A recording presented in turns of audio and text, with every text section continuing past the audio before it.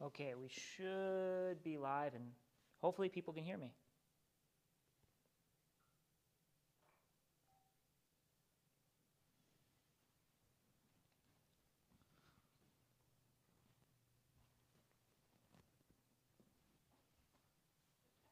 Yeah, if you have your phone with you, then we can check and see. Hmm? No, I don't have it with me. Well, sometimes we forget our phones. You just start asking me as I'm holding it.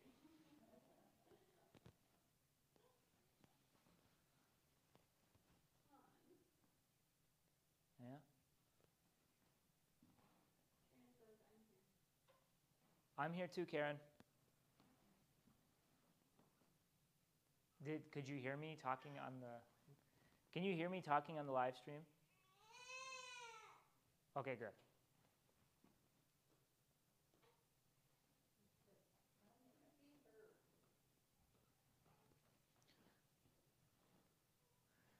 Yep. And we are using a brand new and different camera this morning. And I have it set up in such a way that it is recording. So if the live stream does drop, this is being recorded. It will go up on the internet later. So I have that figured out. Probably. It's a new camera. We talked about it, I think, at the voters' meeting that I wasn't at, but we talked about it. And I went ahead and got it. So hopefully it works out for us. If not, we'll return it and try something else. But hopefully you can both see and hear me right now.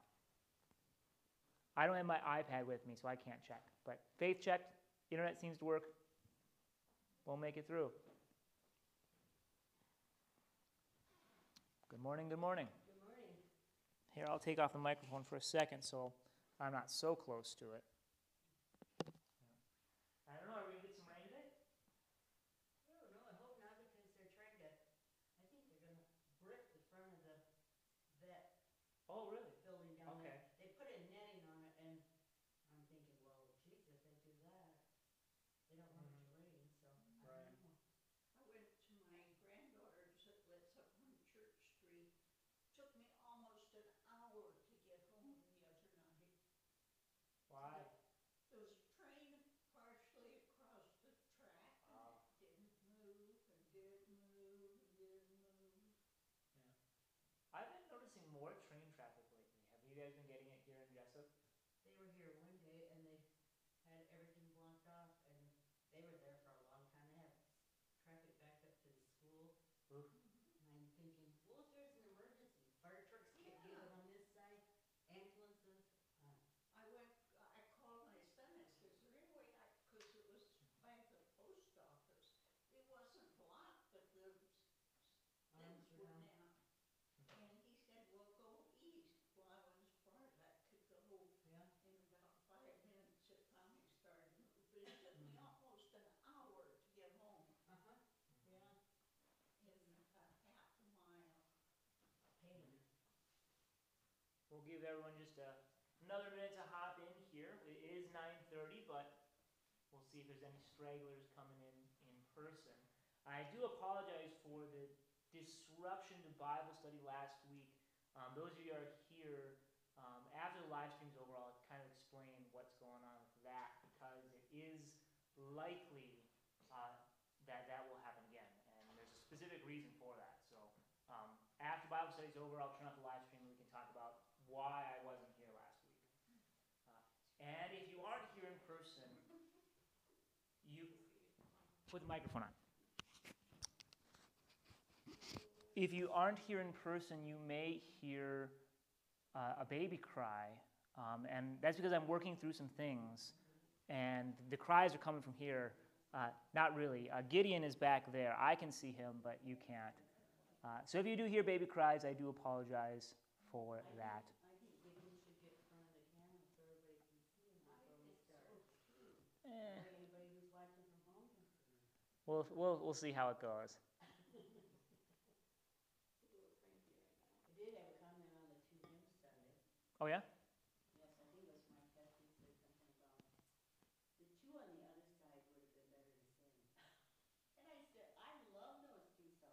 Oh, 760 and 736? They were a little different, I think. Yeah, I like that, especially like the last one. Uh-huh. Yeah. Isn't that consider how the bird's above? Is that? Yes. Yep. Yep. And that's a Missouri Synod original. Stephen Starkey is a Missouri Synod pastor. But I like have no fear, little flock, unless Mike means 734. I trust, O Lord, in your holy name. That maybe he means that one. If you look at that one, we can blame it on Mike. Yeah. And then 760, that was the hymn of the day, so we're going to sing that. Now on Sunday, we get, what are we going to get on Sunday? Oh, we get a nice long one on Sunday. 750. If thou but trust in God to guide thee, and it's going to be the closing. No, it's not that one. What is the closing hymn on Sunday? 741, that's the right one. Jesus Christ, my sure defense. We're going to sing that on Sunday as the closing hymn, and we're going to do all 8. We're doing all 8. We're doing all 8. Well, because I'm going to preach on so the Old Testament text and the New Testament text both have to do with resurrections. The Old Testament text is that widow at Zarephath we heard about last week. Her son dies and then is raised to life. And the gospel reading is Jesus raising that young man in Nain. And so I'm going to talk about death and how we're all going to die, but then we're going to rise again. So the hymn makes sense. So we're going to sing 8 stanzas, and if that particular hymn, if you take off the last 4, that's a bad idea. Don't do that. You know, some hymns you can squeak by taking out stanzas, but other ones, it's just not going to work. Well, seeing as how we are here and we are past our start time, let's go ahead and begin with a word of prayer. The gospel reading on Sunday, and I apologize for my not being here, but we had a fill-in pastor who I understand did an excellent job. So we are thankful for Pastor Bowman for being here with us on Sunday. The gospel reading, however, was Jesus talking about how he will care for us, how we need not worry. If he feeds the birds of the heavens and clothes the lilies of the field, he will take care of us as well. And we'll hear this in this prayer. So this is the prayer for the 15th Sunday after Trinity. So let us pray. Lord God, Heavenly Father, we thank you for all your benefits in giving us life and limb and graciously sustaining them until now. And we beseech you not to take away your blessing from us, but keep us from covetousness, that we may serve you alone, love you, and cling to you, and not sin by idolatry and the harmful worship of mammon, but put all our hope, comfort, and confidence only in your mercy and grace. Through Jesus Christ our Lord. Amen. And actually that goes well because in confirmation, in the upper classes, we're starting on the first commandment, which teaches us to fear, love, and trust in God above all things. So that prayer and that reading actually goes well with that. Now, where did we leave off? We finished the article on the Mass. We finished the article on confession. Did we do it? All right. Good. Is that where we were at? We started last time at that? Yeah. Yeah. So, we're in the Augsburg Confession, Article 26, which is on the distinction of meats is the title, paragraph 8. So let's find some page numbers here. If you are in the Kolb Wangert, page 77. If you are in the Reader's Edition, let's see if we can find that page. 61 or so? 51. Excuse me, 51. Unless you have Laura's edition and the page numbers are a little bit different on that. In mine, I have the Augsburg Confession, the Apology, and some other cool stuff all combined, so I won't even tell you my page numbers here. But we will continue then on this distinction of meats. And to backtrack a little bit, this isn't totally about meat, right? So those of us who are familiar with Roman Catholics now, we are familiar with their practice during certain times of the year to not eat meat on Fridays, or at least during one time of the year. If you know any friends in one of the Orthodox churches, they'll go the whole Lent without eating meat. So they don't just do the Fridays, they do the whole Lent. Or there are other holy days where there's an obligation to not eat meat, right? And this article is about, are these things cool? Are we cool with this idea that the church may set traditions that must be observed, particularly to merit grace or to merit the forgiveness of sins? Are we cool with that? And you'll see it's not just about meat, but about other things. So let's go to paragraph 4. We'll back up a little bit because there's a few points that they're making in this article. And the first point is in paragraph 4. It says, first, the chief part of the gospel, the doctrine of grace and of the righteousness of faith, has been obscured by this view. The gospel should stand out as the most prominent teaching in the church, in order that Christ's merit may be well known, and faith, which believes that sins are forgiven for Christ's sake, be exalted far above works. Therefore, Paul also lays the greatest stress on this article, putting aside the law and human traditions, in order to show that Christian righteousness is something other than such works. Christian righteousness is the faith that believes that sins are freely forgiven for Christ's sake.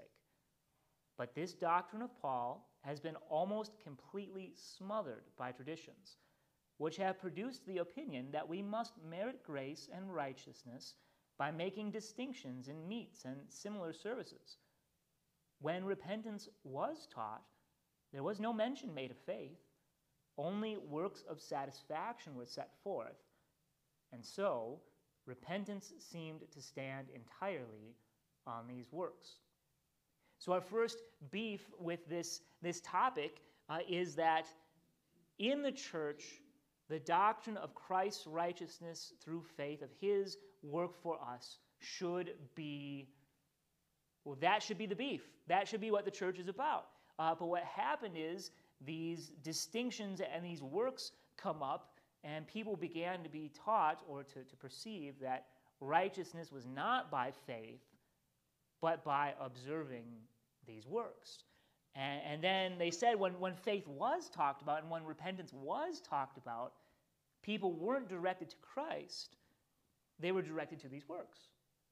Right? And so what happens is the doctrine of Christ, of his work for us, that drops. And so that's our first big problem with these distinctions and these traditions. But now we get to paragraph 8. It says, second, these traditions have hindered God's commandments because traditions were placed far above God's commandments. Christianity was thought to stand wholly on the observance of certain holy days, rites, fasts, and vestments. These observances won the exalted title of the spiritual life and the perfect life. Meanwhile, God's commandments, according to each one's vocation or calling, were without honor. These works include a father raising his children, a mother bearing children, a prince governing the commonwealth. These were considered to be worldly and thus imperfect works, far below the glittering observances of the church. This error greatly tormented people with devout consciences.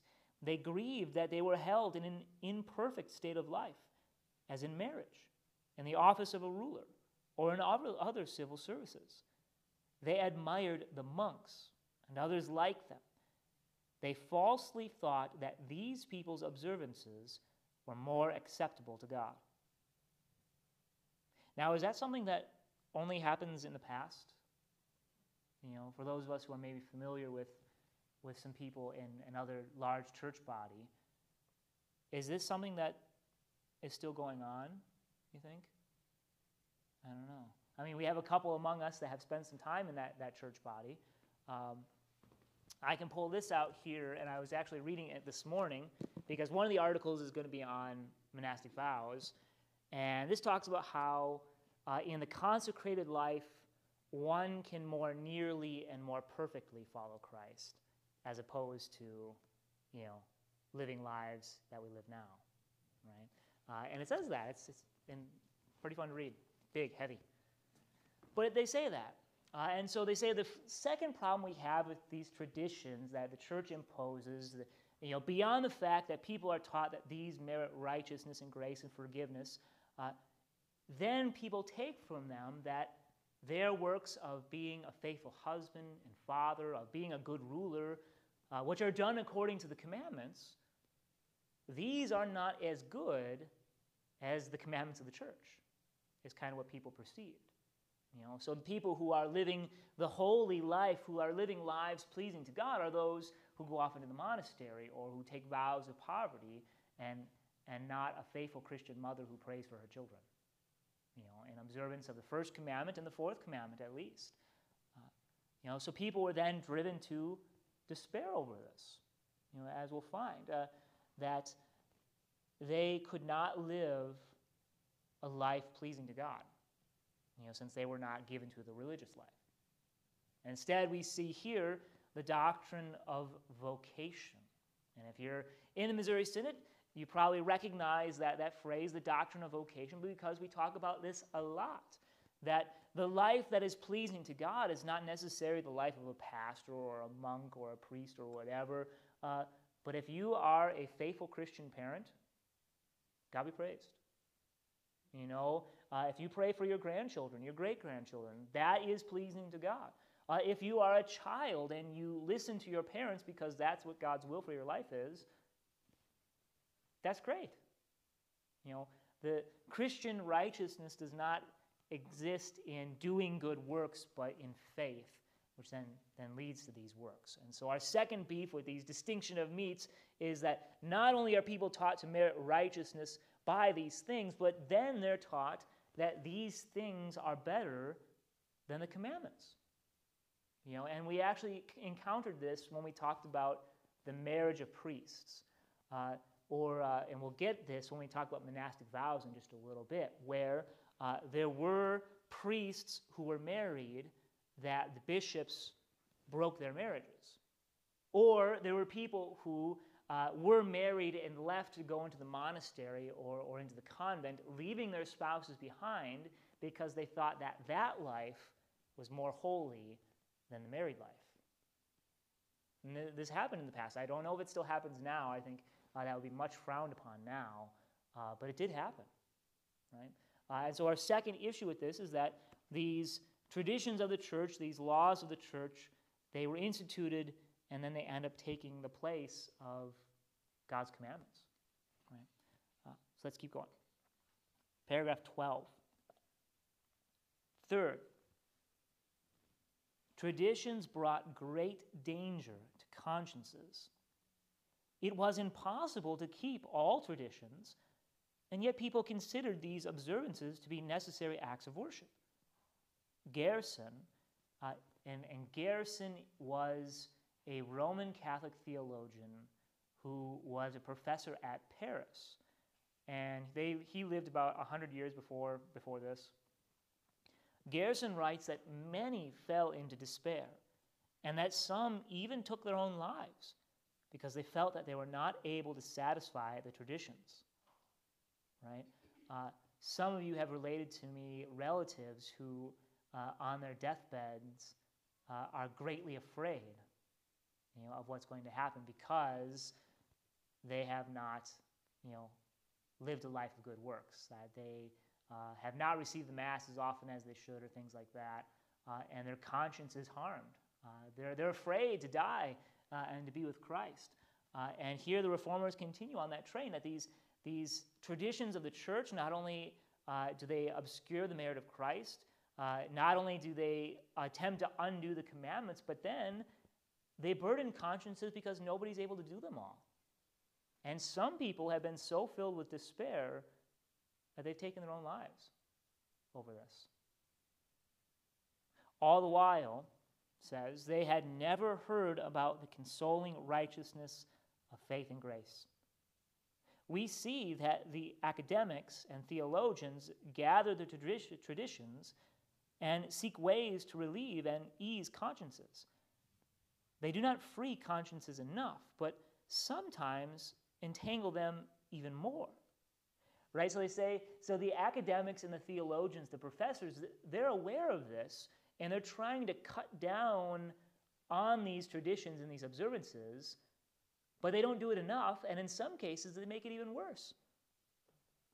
The schools and sermons have been so occupied with gathering these traditions that they do not even have enough leisure time to touch on Scripture, right? That they talk so much about traditions and observances that they don't even have free time to talk about the Bible. They do not pursue the far more useful doctrine of faith, the cross, hope, the dignity of secular affairs, and consolation for severely tested consciences. Therefore, Gerson, who was a Roman Catholic, and some other theologians have complained sadly that because of all this striving after traditions, they were prevented from giving attention to a better kind of doctrine. Augustine, there's that name again, forbids that people's consciences should be burdened. He prudently advises Janarius that he must know that they are to be observed as things neither commanded by God nor forbidden, for such are his words. So here they call upon two parties that would be held in esteem in the Roman Catholic Church, again, to say, well, we're teaching, it's not new stuff. The Lutherans are not trying to start a new church. They're not trying to introduce new teachings. They're just trying to peel away the corruptions that have come up. And they said, even 100 years ago, Gerson, professor at Paris, he commented that this stuff was bad. And if you go back 1,000 years before that, Augustine said that church traditions, which are neither commanded by God nor forbidden, these are what we would say adiaphora. Things that are neither commanded nor forbidden by God, such as you're not supposed to bring coffee into the sanctuary. He said sipping. That's adiaphora. Or with COVID, we've been collecting the offering at the door, both here and in Fairbank, and not during the service like we normally would like to. And we have mixed feelings about that, understandably so. But is it a commandment from God that we must collect the offering after the sermon and before the service of the sacrament? Not so much. That would be an adiaphora. Something that would not be an adiaphora would be the sermon, for example. That would not be an adiaphora. Or that we close communion. That we only commune those who have been examined and absolved, who are united with us in faith.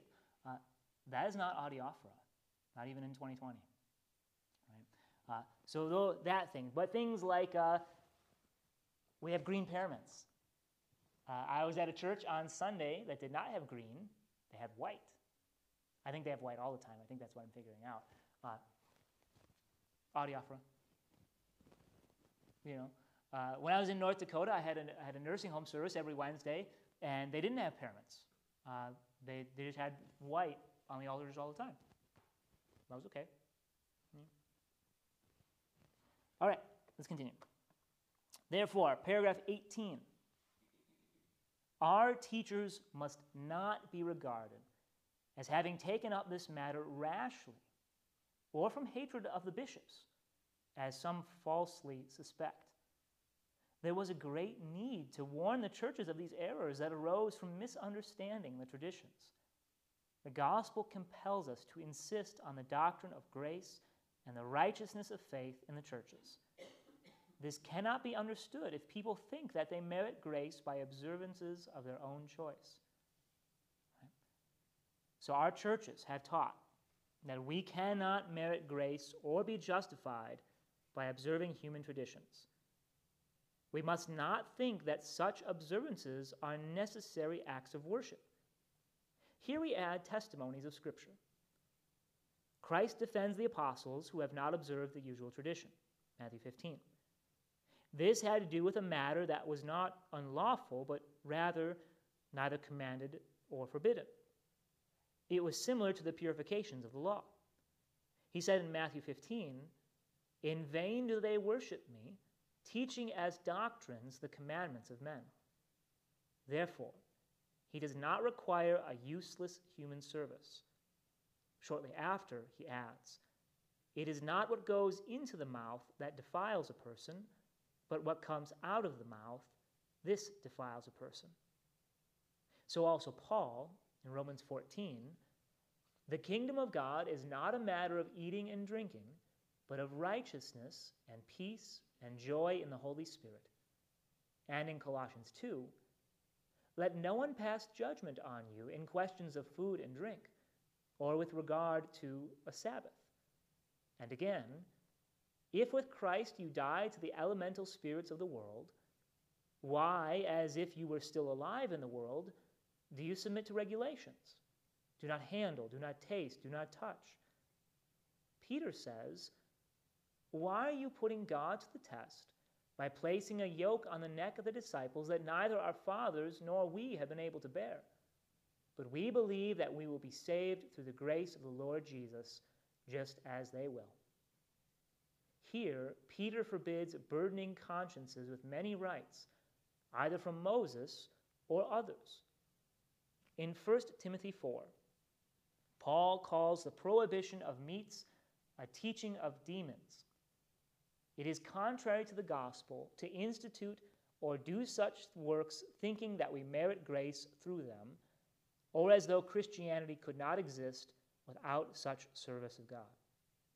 Right? So here's this topic of works righteousness that comes up again and again and again, and that's what's coming up here again, is that these traditions instituted by the church, they were instituted and people were taught to observe these things rather than the commandments of God, so that by these things they would merit grace.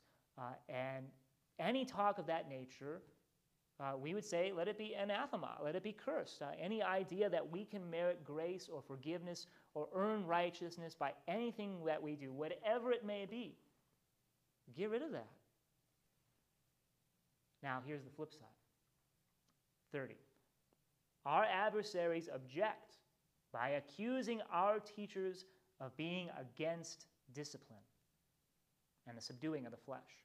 Right? So that's the countercharge is, oh, you Lutherans are against discipline. You guys all do everything your body desires and you pay no attention to the commandments. You have no discipline, bodily discipline at all. And that's a false charge. It says, just the opposite is true, as can be learned from our teachers' writings. They have always taught that Christians are to bear the cross by enduring afflictions. This is genuine and sincere subduing of the flesh, to be crucified with Christ through various afflictions. Furthermore, they teach that every Christian ought to train and subdue himself with bodily restraints or bodily exercises and labors. Then neither overindulgence nor laziness may tempt him to sin. But they do not teach that we may merit grace or make satisfaction for sins by such exercises. Such outward discipline ought to be taught at all times, not only on a few set days. Christ commands, "Watch yourselves, lest your hearts be weighed down with dissipation and drunkenness." Also in Matthew 17, this kind never comes out except by prayer and fasting. Paul also says, "I discipline my body and keep it under control." Here he clearly shows that he was keeping his body under control, not to merit forgiveness of sins by that discipline, but to keep his body in subjection and prepared for spiritual things, for carrying out the duties of his calling. Therefore, we do not condemn fasting in itself, but the traditions that require certain days and certain meats with peril of conscience, as though such works were a necessary service. So there you have it in a nutshell. We're not against fasting. We're not against bodily discipline. In fact, we should all be exercising bodily discipline, for example, on Sunday morning by getting up and going to church, right? That takes some training of the body, especially in my house, which we now have a baby who may or may not cooperate the night before, right? But that's part of our Christian discipline, or during Advent and Lent, taking an hour on Wednesday evening to go to an extra church service. Why? Why not? Why not? But it's part of our Christian discipline. We're not against that. And we're not against fasting, for example. If somebody wants to fast, don't tell me about it. If you want to forgo a mealtime so that you can pray 10 psalms, do it, but then don't tell me about it. We're not, that's not what fasting is about. Right? We're not against that. We are against the idea that such fasting or such bodily discipline gets you forgiveness. We are against that. Period. We're against that. Right? So, eat meat on Fridays if you feel like it. If you don't want to eat meat on Fridays, don't. Don't think that you're going to get forgiveness by doing that. And don't even tell me about it, because then I'll probably ask you why, and then you'll say because I merit forgiveness, and I'll say, don't do that. There's all sorts of different forms of bodily discipline that you can or can't do. Some people turn off the TV. You recognize what the TV and the news as of late, left unchecked, it'll kill your soul. It'll make you depressed and all these things. Turn it off. Don't think that you're going to be forgiven your sins by turning it off. Just turn it off. The radio. There used to be the radio was the source. Some of us lived through Beatlemania, and the corruption of the youth, right? Oh, how times have changed, right? But don't think you're getting forgiveness by turning it off. Just do it. Bodily discipline is good. And I like this point here, that Christians are taught to bear the cross by enduring afflictions.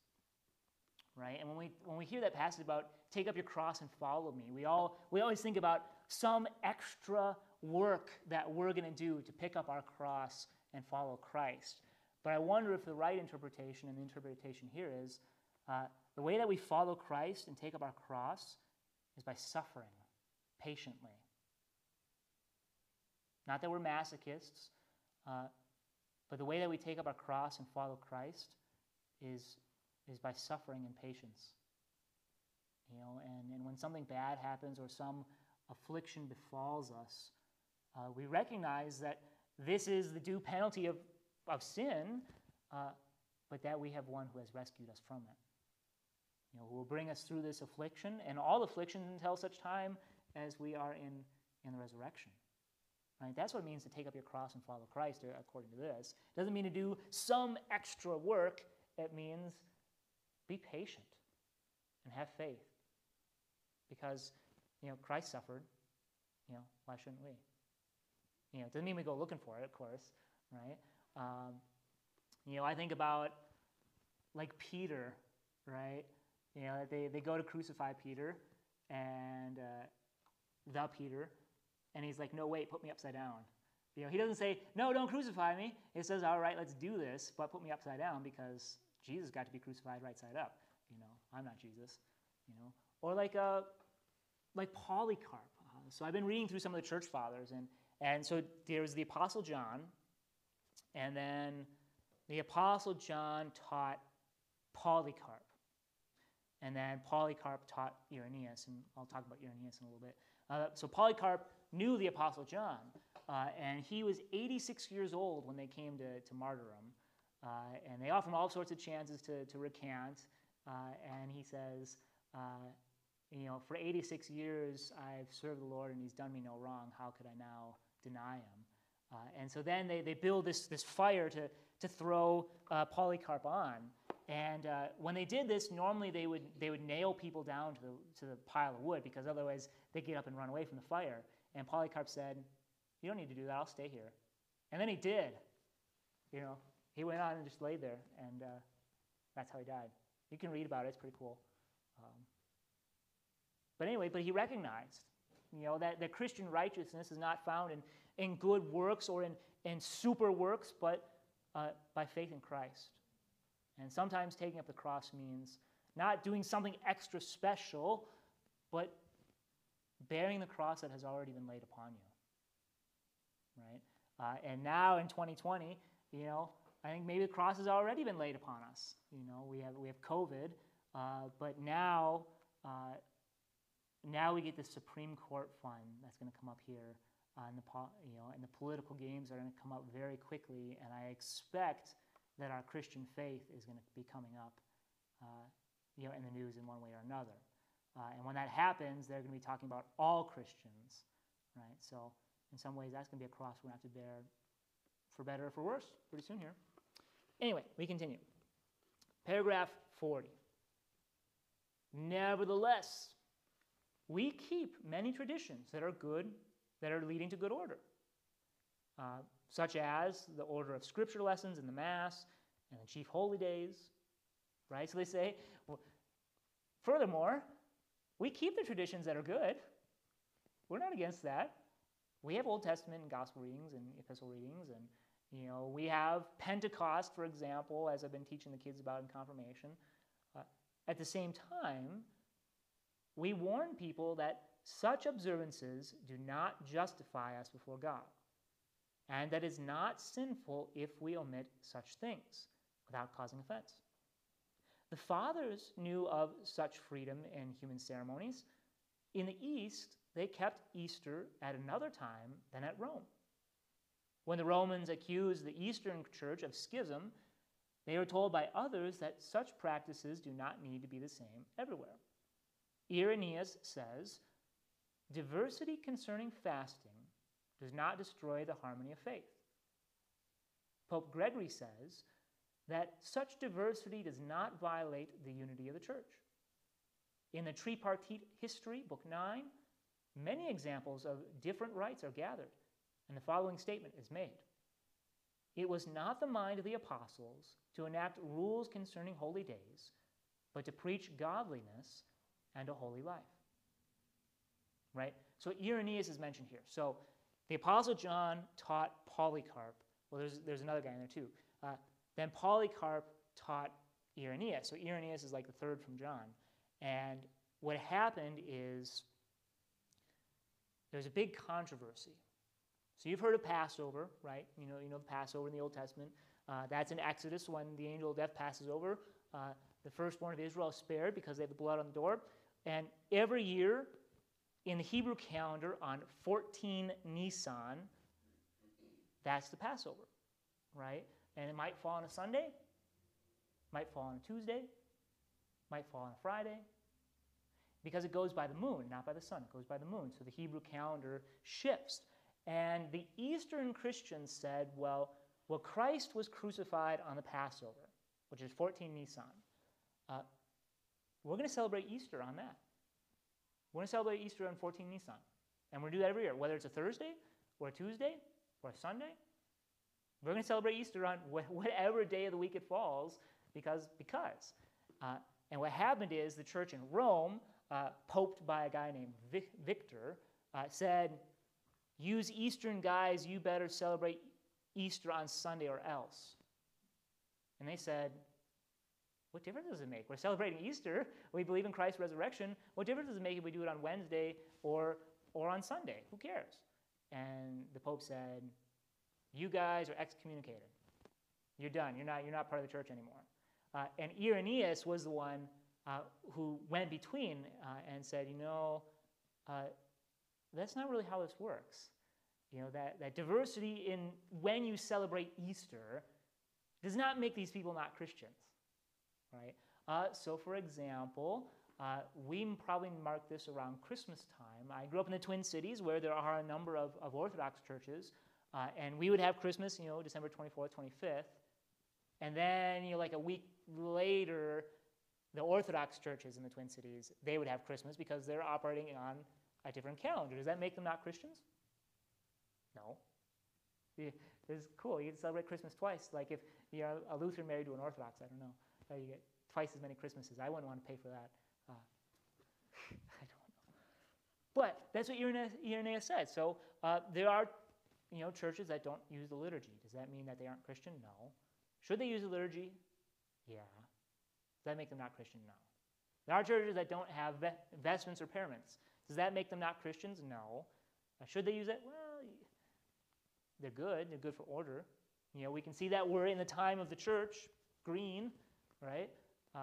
But does that make you not a Christian if you don't have paraments at your church? No. Right? And this has always been the case, the Lutherans say. So, we're not against fasting, properly understood, and we're not against traditions, properly understood. We are against teaching that these things merit forgiveness, righteousness, grace, any of that works righteous kind of stuff. That's what we're against. All right. Finally made it through that one. Okay. Now we need to talk about monastic vows. Everybody's favorite topic. See, I like the reader's edition because then, do you guys get a nice picture here? Somewhere around here of George Margrave of Brandenburg. You guys don't have that picture? You have that picture. Becky doesn't get to have that picture. Yeah, on the next page. And it's a fun note. It says, so this guy is a politician, not a pastor, not a theologian, just a regular old Christian. Courageous ally of John the Steadfast, stood up to the emperor at the Diet of Augsburg, telling Charles that he would sooner have his head cut off than deny Christ and his word. Called George the Pious. If you've seen the Handsome Luther movie, you see what they do at the end there. And the emperor's like, "You will submit." And then he's like, "We will not submit." And then they, bow down and do that. I think in history, the way that really happened is the Lutherans got to Augsburg. And on June 28th, there was supposed to be the Corpus Christi parade, where they take a consecrated host and they parade around the town. And the emperor was like, "You guys are going to be in that parade." And this guy was like, that was the occasion that he said that. Because I'm not doing it. So, interesting. But I think that in history, that's actually where that happened. All right. Anybody want to read the note? You won't be on microphone, but I'll drink my coffee.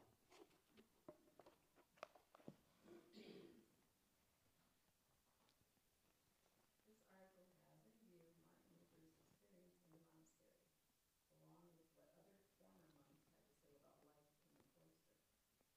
The idea that a person should hide himself behind the walls of a monastery and perform spiritual works to make himself more worthy of God's favor has no biblical justification at all. During the Middle Ages, many common people believed that only priests, monks, or nuns were truly performing spiritual work. But such a view contradicts God's word, which teaches how all of life is an opportunity to serve God, giving Him glory by serving our neighbors. Even today, it is assumed that activities at church are somehow of greater value than the common everyday duties life requires of us. This article extols such biblical duties as being a faithful husband, wife, son, or daughter, and takes great care to reject monasticism and explain how harmful and dangerous it is for those who are entrapped in it. Forcing chastity on those who have not been given this gift is particularly harmful, since many are led to believe they merit God's grace by means of their sacrifice, not the sacrifice of Christ. So again, works righteousness, again, right? That's what this is all about. And you can see how this connects to the previous article, right?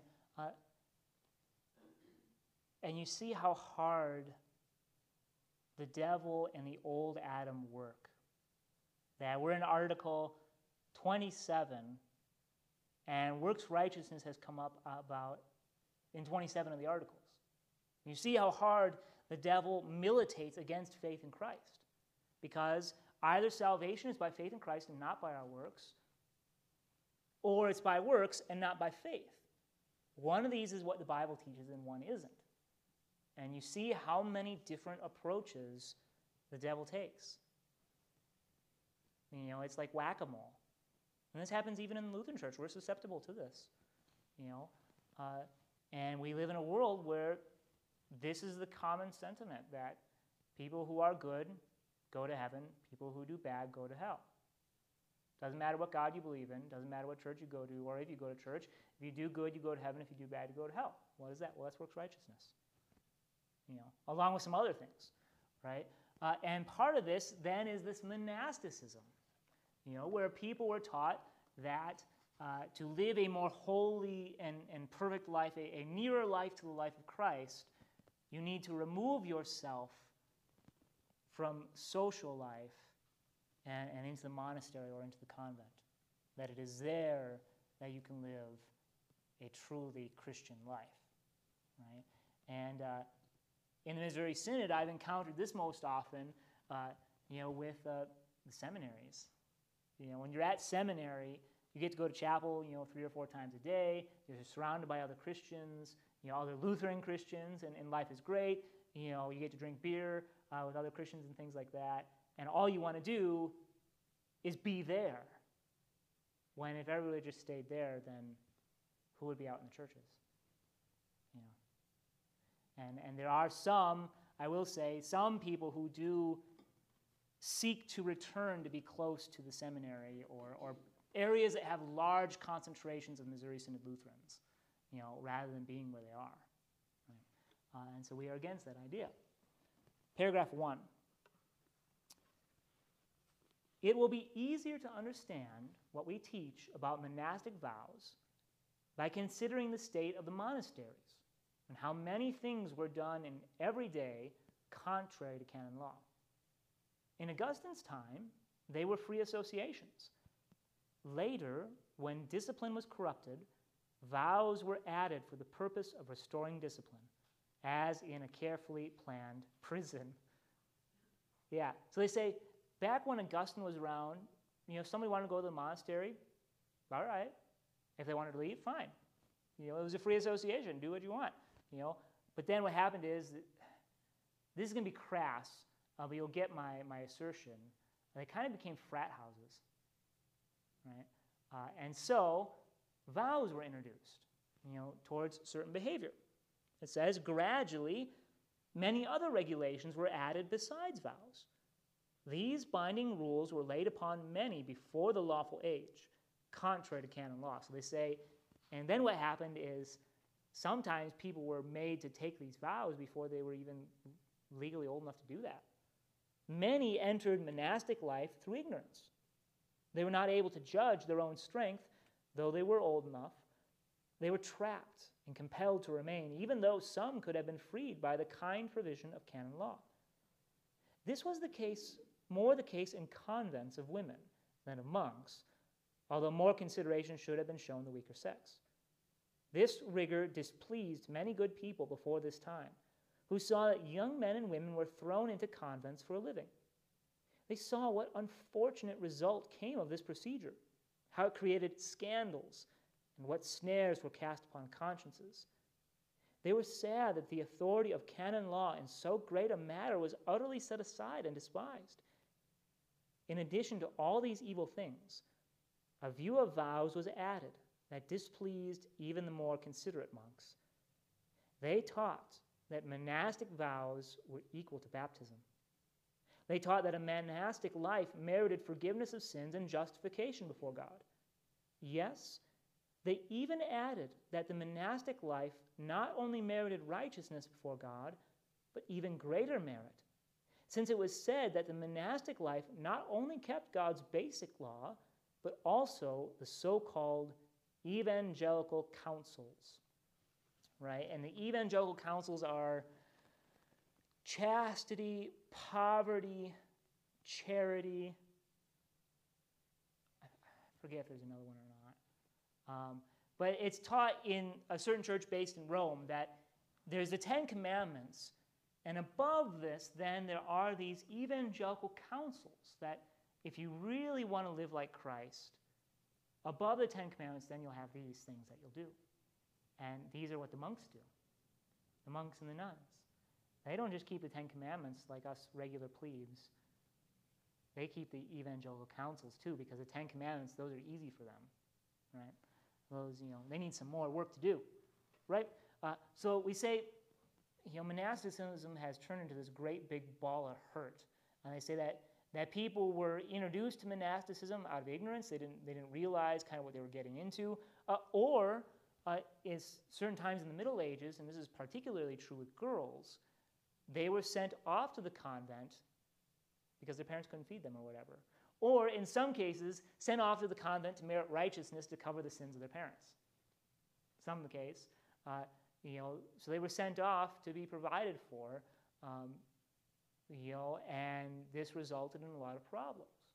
Because when you go into the convent or you go into the monastery, you take vows of chastity, and if somebody has not received that gift, that causes problems eventually, right?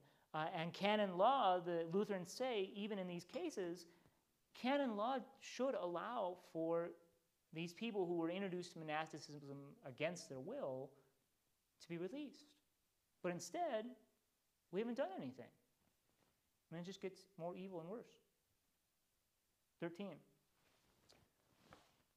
So, they made people believe that the profession of monasticism was far better than baptism, and that the monastic life was more meritorious than that of rulers, pastors, and others who serve in their calling according to God's commands, without any man-made services. None of these things can be denied. This is all found in their own books about monasticism, right? So in addition to all these weird things going on in the monasteries, then this idea came, works righteousness, that monasticism and vows are better than regular life, right? And the Lutherans say, we're not making this up. You can go read their books. It's right there. This is not stuff we're just making up. They talk about this, that monastic life is better than ordinary life. Being a monk is better than being a father. An actual father, not a priest father. Well, and not all priests are monks, or not priests are not monks, and monks are not all priests, but some monks are priests. We'll talk about that sometime. I wrote a paper on it once. And that makes sense. Priests and monks are two different things. There are some monks who are also priests, but not all. So we can talk about that sometime. Paragraph 15. How did all this come about in monasteries? At one time, they were schools of theology and other branches of learning, producing pastors and bishops for the benefit of the church. So at one time, these things were good. Now it is another thing. It is needless to go over what everyone knows before they came together for the sake of learning. Now they claim that monasticism is a lifestyle instituted to merit grace and righteousness. They even preach that it is a state of perfection. They put monasticism far above all other kinds of life ordained by God. We have mentioned all these things without hateful exaggeration, so that our teacher's doctrine on monasticism may be better understood. First, concerning monks who marry, our teachers say, well, Luther was one, by the way, our teachers say that it is lawful for anyone who is not suited for the single life to enter into marriage. Monastic vows cannot destroy what God has commanded and ordained. God's commandment is this: because of the temptation to sexual immorality, each man should have his own wife. It is not just a command given by God. God has created and ordained marriage for those who are not given an exception to the natural order by God's special work. This is what is taught according to the text in Genesis 2. It is not good that the man should be alone. Therefore, those who obey this command and ordinance of God do not sin. What objection can be raised to this? Let people praise the obligation of a monastic vow as much as they want, but they will never be able to destroy God's commandment by means of a monastic vow. canon law teaches that superiors can make exceptions to monastic vows, how much less are such monastic vows in force that are contrary to God's commandments? Right? So we say, first of all, our beef with vows, with monastic vows, is that they preclude those who take vows from being married. Right? Whereas God says that if somebody is not able to remain free of temptation of sexual immorality, they should be married. No exceptions. All right? And that this is actually built into human nature. You know, the desire to marry and have children, that's actually built into us with some special exceptions. You know, and if somebody has this special gift of God to remain chaste in thought and word and deed, fine. But insofar as most people can't, they should get married. Right? And they say, you know, you can praise these monastic vows as much as you want, but vows cannot undo the commandment of God. Right? It's paragraph 24. If, in fact, an obligation to a monastic vow could never be changed for any reason, the Roman popes could never have granted exceptions to the vows. For it is not lawful for someone to make an exception to what is truly from God. The Roman pontiffs have wisely judged that mercy is to be observed in these monastic obligations. That is why we read that many times they have made special arrangements and exceptions with monastic vows. The case of the king of Aragon, who was called back from the monastery, is well known. And there are other also examples in our own times. Right? So they're saying there have been exceptions to the rule before, you know, about monks being married. So the king of Aragon was in a monastery and he was called back to be king and presumably became married. You know, so the popes have made exemptions before, but should we be really making exemptions to things that God commands? Right? You know, so they're making exemptions to the vows because the vows go against what God commands, is what they're saying there. And if a vow goes against what God commands, maybe it's not a good vow, is what they're getting at. In the second place, why do our adversaries exaggerate the obligation or effect of a vow when at the same time they do not have anything to say about the nature of the vow itself? A vow should be something that is possible. It should be a decision that is made freely and after careful deliberation. We all know how possible perpetual chastity actually is in reality, and just how few people actually do take this vow freely and deliberately. Young women and men, before they are able to make their own decision about this, are persuaded, and sometimes even forced, to take the vow of chastity. Therefore, it is not fair to insist so rigorously on the obligation. Everyone knows that taking a vow that is not made freely and deliberately is against the very nature of a true vow. Right? So they're saying, then when we talk about vows, nobody really talks about what that means. And particularly with the vow of chastity, we have young men and women being made to take these vows who really shouldn't have been. And then we don't release them. Instead, we just hold them to this obligation and see what evil fruit we can reap from that. Right? 31. Most canonical laws overturn vows made before the age of 15. Before that age, a person does not seem able to make wise judgment and to decide to make a lifelong commitment like this. Parents, this is true, right? Children don't make wise decisions before they're 15, and sometimes after that, right? There is another canon law that adds even more years to this limit, showing that the vow of chastity should not be made before the age of 18. So which of these two canon laws should we follow? Most people leaving the monastery have a valid excuse since they took their vows before they were 15 or 18. So they say one canon law says you can't take vows till you're 15. One canon law says you can't take vows till you're 18. Which is it? And then many of the people who are leaving the monastery, well, whichever of those is the true one, they still took their vows before that, right? So even by canon law, these people should not be there. Finally, even though it might be possible to condemn a person who breaks a vow, it does not follow that it is right to dissolve such a person's marriage. Augustine denies that they ought to be dissolved. Augustine's authority should not be taken lightly, even though some wish to do so today. Excuse me. Although it appears that God's command about marriage delivers many from their vows, our teachers introduce another argument about vows to show that they are void. Every service of God, established and chosen by people to merit justification and grace without God's commandment, is wicked.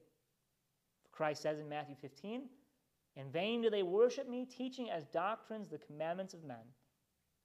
Paul teaches everywhere that righteousness is not to be sought in self-chosen practices and acts of worship devised by people.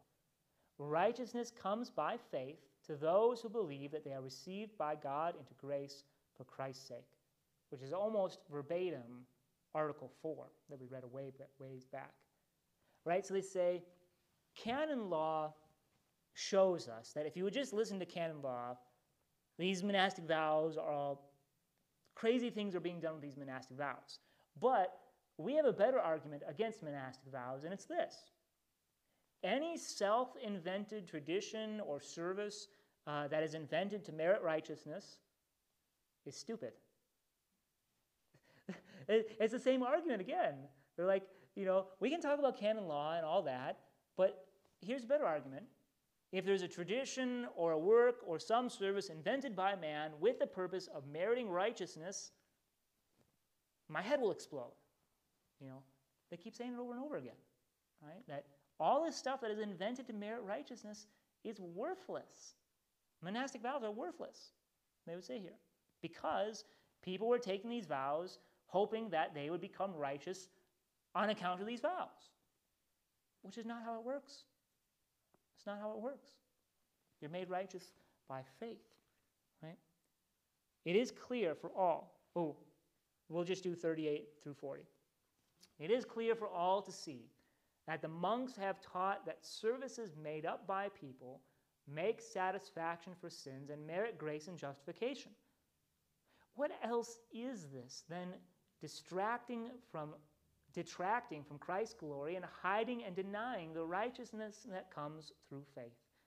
Therefore, it follows that monastic vows which have been widely taken are wicked services of God and consequently are void. For a wicked vow taken against God's commandment is not valid. For, as canon law says, no vow ought to bind people to wickedness. So using canon law. We'll pick up here next week, and then we'll get to talk about church authority. We'll talk about the kingdom of the right and the kingdom of the left next week. Are there any questions before we end with prayer? And then I'll turn off the live stream. And stick around for a second if you can, or I'll talk about why I was missing last week and why that will happen again at some point here. Any questions before we close with a prayer? All right. Let us pray. Gracious Lord God, our Heavenly Father, we thank you for the gifts that you so freely give us, the gifts of life and salvation through your Son, Jesus Christ, and especially the opportunity to be here again this morning to study your word as present here in the Augsburg Confession. We must confess, Lord, that the devil is going around like a prowling lion seeking to devour us, to tempt us away to works of righteousness of various forms. And we ask that by your Holy Spirit we would be defended from these temptations, that any attempt of our own to merit righteousness or forgiveness from you would be cast far away from our minds, and that we would hold solely to the righteousness that is by faith in your Son. Be with us this day and grant us again your Holy Spirit, that what we say and do may be pleasing in your sight. In your name we pray. Amen.